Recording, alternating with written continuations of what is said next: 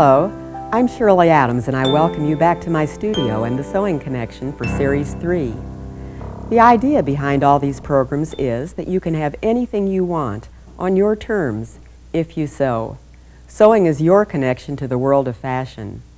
The central theme behind this series is the flip side, the alternatives when one way fails, or what happens when you turn your thinking around backwards, inside out. Have you ever bought a record or a tape for a particular piece and discovered that you like the flip side even better? This series is the same idea. It began, as most things do for me, in a fabric shop when I saw this very interesting piece of tapestry. Now, I thought the colors, the tulip design fascinating and yet so bold. Would I actually wear something this overpowering? You must feel comfortable in your clothes. You wear them and they can't dominate you. I kept going back to this fabric as I realized that the colors did go with several other garments I own. Well, I finally turned it over, and there it was, the flip side. On the wrong side, with its softer nuances, I could see many more wearable possibilities. Anyway, who's to say what's right and what's wrong? When you sew, you're the designer, and you choose what you like. I think possibly I bought this fabric in the final analysis just because it was such a challenge and I couldn't resist it. I thought, now that's going to be something interesting to play with. What am I going to do with it? I was interested in possibly using both sides of this because look what happens. Here's the same flower going across here. All three of these are the same flower. But when I turn this one over, look at what the other side looks like. And I thought, oh, to use these two in combination with each other would be a really good idea. So what inspired me, I think, beyond just looking at this, was this suit that a friend of mine was wearing. And I said, oh, may I borrow that? I would like to take a better look at that, examine it, and see what you've done with it. She did make this suit. It's a silk denim, which is an unusual fabric. But what this suit is using both sides of it. So she has put wrong sides together as she did the sewing, and then the seams come to the outside, and they are pressed back and stitched on top here. So it's a really interesting type sewing that she's done here. She's really handled this problem in a nice way. So I want to show you how that works because I wanted to try it out myself to see how it works. You can look at it and think, is this the way it was done? And yes, you have to try it out to make sure that you know it's going right. So here I have, not with silk denim, with some cotton denim, the wrong sides together. So I'm going to make a seam here and then see what happens. Just get these pieces down here together and away we go.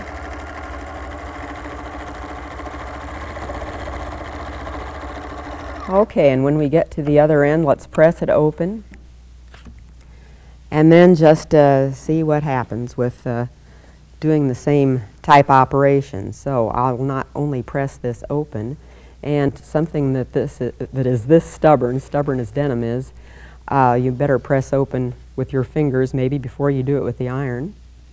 And it would also be a good idea possibly to cut your fabric just a little bit bigger for this because deeper seams might be easier than the 5/8 seam that I have here. A 3/4 seam, for instance, would be a little easier. The reason for this being, after I have this pressed open, I then want to hem under each of these little seam allowances on each side. And because they are kind of small, this is going to be a little bit difficult. But I shall press them under here. And again, hold them a little bit with my fingers first so I can get the iron up here and get this pressed. And then after I have it pressed, it'll be an easy job to sew. It's the pressing that's the challenge because it pops right back out again, so it possibly will have to have a couple of pins on also as I'm doing the stitching. Well, here's the idea. This is very, very stubborn fabric that I have here. I'll do the other side the same way. And the way this is so stubborn, and it really isn't doing a whole lot on the iron, I think maybe I'll just leave this and go ahead and sew it without doing any pressing because it isn't conforming to my wishes too well there. So I'll just turn this over as I go along and do the stitching and see what happens. What I actually needed was a little more steam in that iron, and I wasn't getting enough to do the job. Okay, I'll push this under and just do a little stitching as I go along, or do a little adjusting as I go along. And of course you would use the same color thread instead of a contrast as I'm using here, so that would give a little different look. But anyway, this is the idea, and after you have this side done all the way down, then you do the other side the same way. I'll just cut over to the other side and do that. Now, not only did she have this to worry about at the seams, but also, what are you going to do about the hem? Well, she did her hem in the same way. She simply folded it up about 5/8 hem, a little bit more than that originally because she had to fold the raw edge under. But you get the idea of how the whole thing operates. So, stitch straighter than I did, but this is sort of how it's going to look when it's finished. You're going to also have to worry about the sleeves. What do you do around those set-in sleeves? Because you can't, on a curve, press back these seams. Well, I noticed that what she has around the arm's eye here is simply a different piece of fabric. So there's another piece of fabric that has been sewn in the seam, and this is how that was done. It's a matter of getting a piece of fabric that's, about 1.5 inches wide, and I already pressed under one side of this, and I'm going to put it right with another piece of denim here, and I'm going to stitch these two pieces to this denim. This time I'm putting right sides together because it's going to work better with the right sides together. Since I've put it at the wrong end, I'll just go ahead and stitch over on this side with the fabric under the arm of the machine. Since I have such a small piece, it really won't matter here, but I'll stitch approximately a 5/8 inch seam. Do I have it together? Not quite. There it is. Okay, and then after this is stitched and pressed open, you can see that this fabric is coming out from between the seams, and then you'd put this one down. You can see that this would be easier probably if you had this piece of fabric as a bias cut instead of a straight cut, because you are going to have to go around a curve, and that's always easier on the bias. In fact, it's impossible on the straight in most cases. So here's the idea. It would be necessary, of course, to gauge your seams more carefully so that they would all turn out the very same size, and I have my little sleeve trim larger than the seams, but you get the idea. So something you might want to try. I tried that then on my fabric, on my tulip fabric, to see what it looked like, and I decided that is not a good idea. I have both sides here, the flip side and the other side, and the reason it's not a good idea is that it just needlessly breaks up this big design in this fabric. So what I decided, everything that you sew is a learning experience. It teaches you a lot, and what I decided on this is no. If it's a big pattern with a lot of colors in it, a lot of design in it, then it's probably not a good idea to break it up all this much. It doesn't do anything for it. It doesn't enhance the fabric. It doesn't add to it, so don't bother with it. Let's see some other fabrics, though, that it would work on. Here's one that's very interesting. This one is a twill weave. Here you can see the twill on this side, and then after it was woven like this, on the other side it has been printed right on top of that twill in this paisley design, and it makes something very interesting. The fact that it's only 2 colors and the fact that it's a smaller design said to me this might work out well. So this one I tried, and it does indeed work out in a very nice way. Here it is on both sides, so whichever side you decide you want on the outside, it would work out quite nicely. With this you would have to make some bias also if you had to go around some curved seams.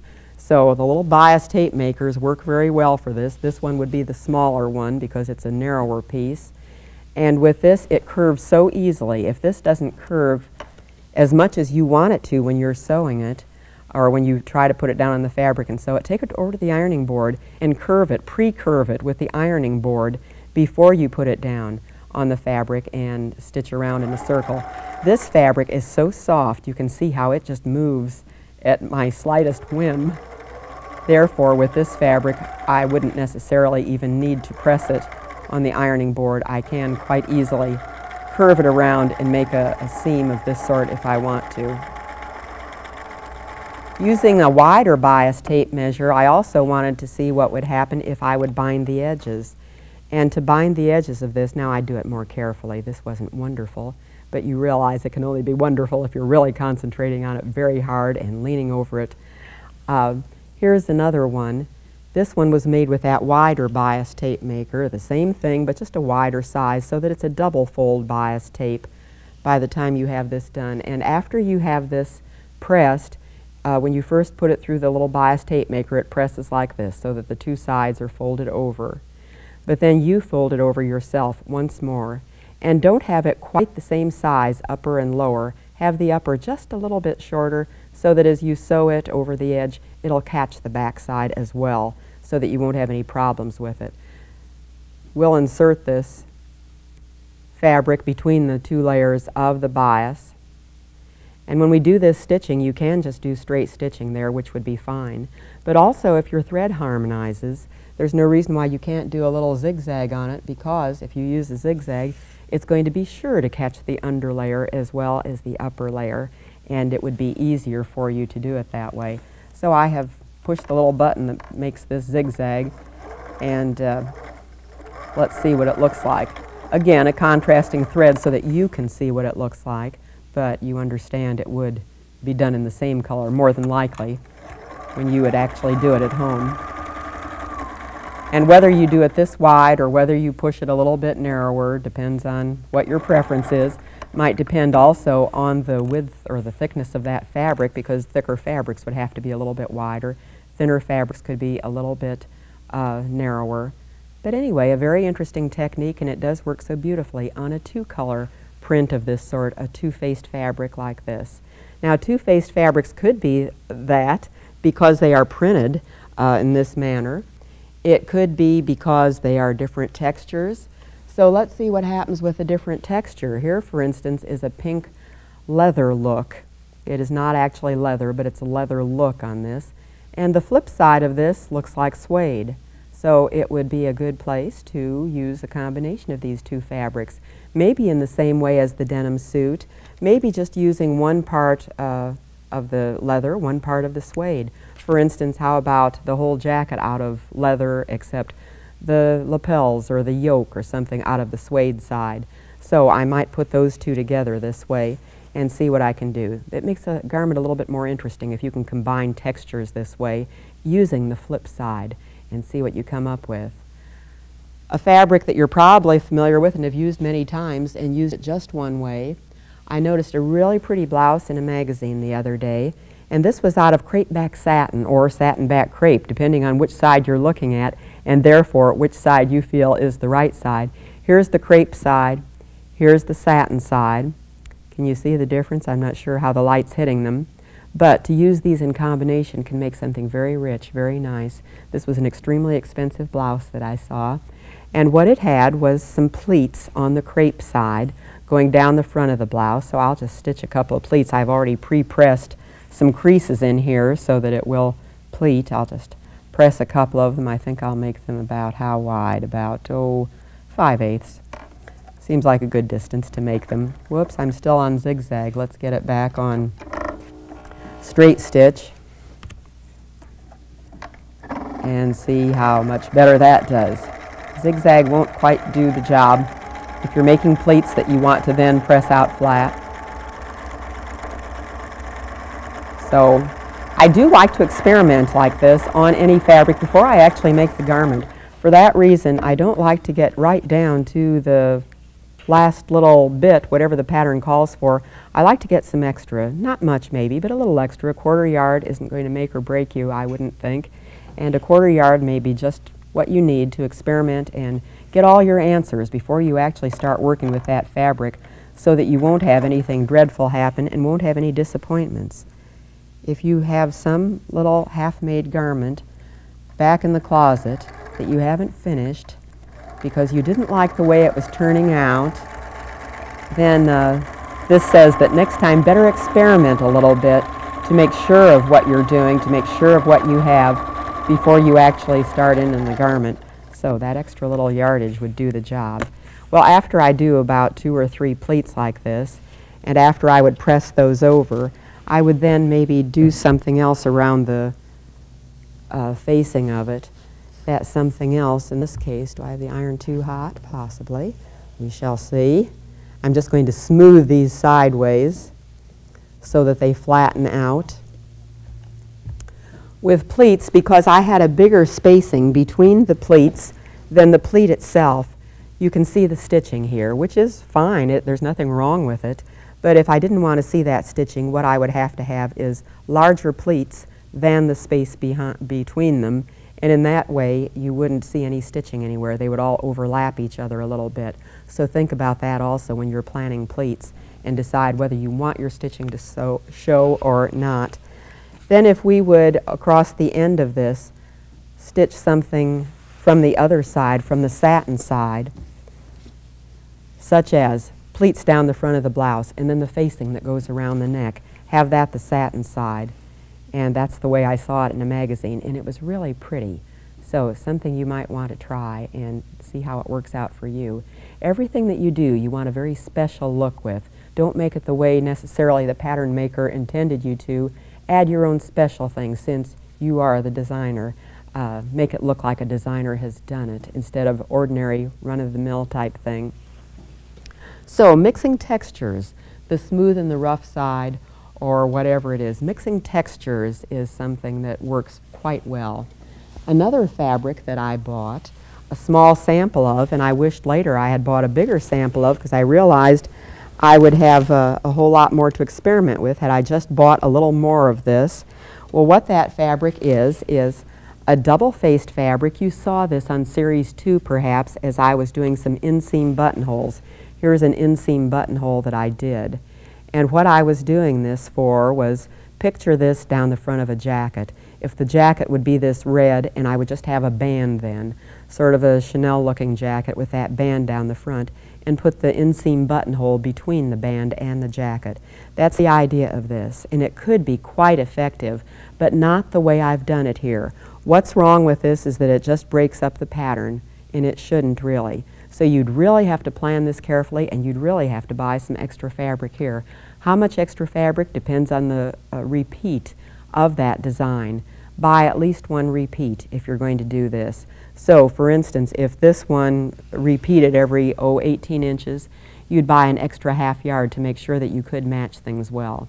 The jacket I'm wearing has a much larger repeat than that. I think it's more than a yard. It's really quite a large repeat. Because of that, I would have to buy considerably more in order to get everything to work out just right. Well, with this one, let me show you what I mean, that it could be more effective if you would get everything matched. Here, for instance, is, well, first of all, this fabric is so interesting because it's a double cloth. It has been woven with 5 layers, well, maybe not, maybe 4 layers of yarn. But notice how if I can get into one of these patterns, I can't. Here's maybe a bigger space that I can open up. But what's so interesting about this is this flower opens up, and you can see 2 distinct layers of fabric here with another little set of yarns in between to pad them out. So this flower is blue on this side, but then it reverses to red on the other side. The very same design on both sides, it simply reverses. Anytime you find something of this sort, it's probably an expensive fabric. But even though it is expensive, if you're going to use it, buy enough to do it effectively or don't buy it at all. So here's what would have been more effective if I had done it on this little front band. If I have found a place where the flower would reverse, this would make it more effective. So this might be one interesting possibility. If I had a larger piece of fabric here, I could show you a still more interesting possibility I realized after it was too late and I no longer had access to that store to go back and get some more.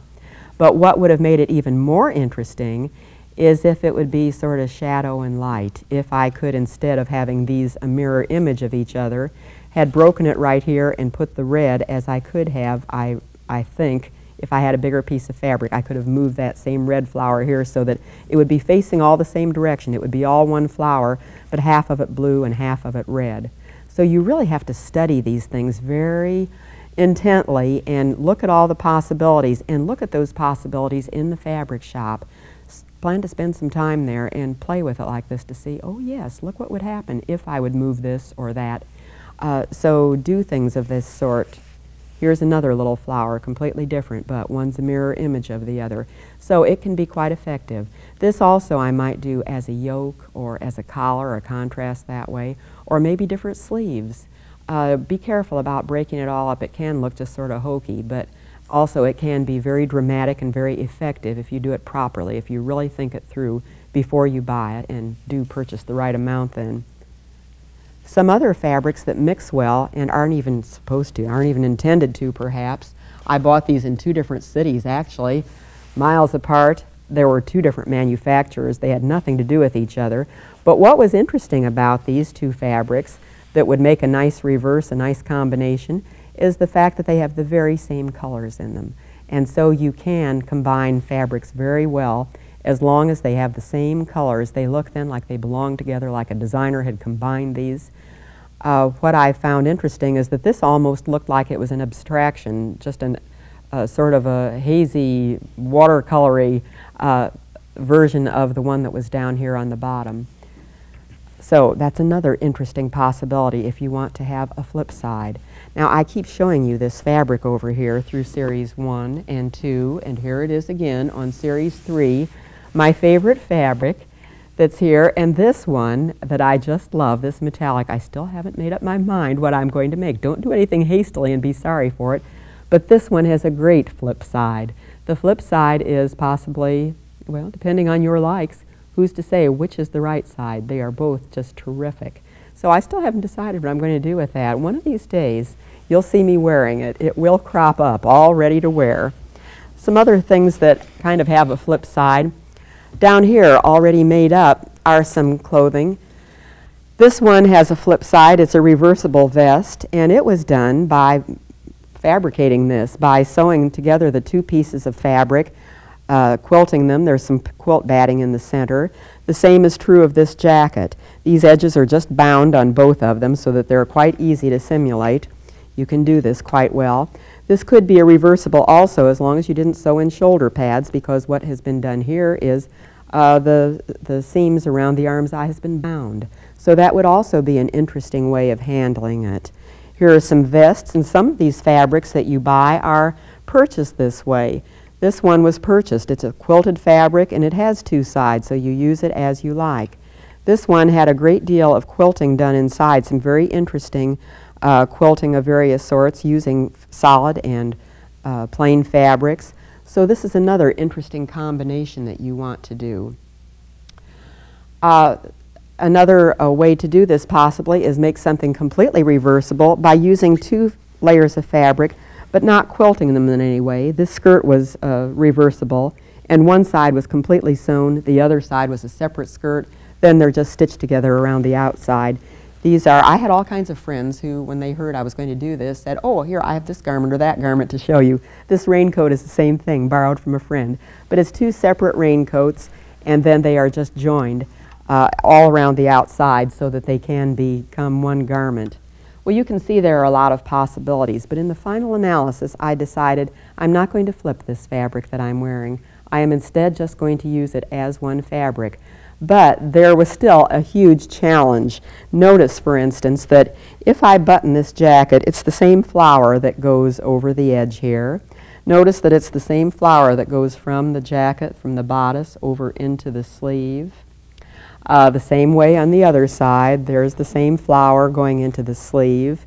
It's nice to have a slash pocket that you can just put your hand in, and the vent there, this extra welt rather, that's on the pocket, fades away because it's a complete match. This is a little difficult, but that's part of the fun of sewing. I love those difficult things. I love those challenges, and that's what makes it such fun. Takes it away from the humdrum and really makes you think your way through. I have told you in 2 other series, and I'm telling you again, sewing is for people who do a great deal of thinking, because you must do this. Something else I thought about is, why not combine some seams? Because I had so much matching to do. How about combining those seams so there are no side seams in it? And that way there's a little bit less to combine. Maybe I was a little bit lucky in that, but maybe also I just worked with it enough that it did work out just right. So a lot of things that you need to think about on any of these unusual fabrics, and don't ignore them just because they look like, oh boy, that's going to be a hard job. Get them anyway because you need the exercise maybe. Your brain needs a little bit of that stretching so that you can get those to work out just right. Notice also that if you look at this carefully, not only does it have those flowers, it actually has those flowers in stripes, and those stripes must go straight across this. Everything must match perfectly, or don't even get it, don't sew it, don't wear it. The tapestry of this jacket was more than reversible, as I've been telling you. I noticed immediately because of these horizontal stripes, it would have to be matched. Also, those flowers would have to be matched at the front, the bodice, the sleeve, all those places that I've pointed out. And of course, that welt pocket, which matches so perfectly, it can hardly be seen. All these things don't just happen serendipitously. It takes a lot of thought. So, join me next time and I'll show you how to think through all this type thing and match perfectly.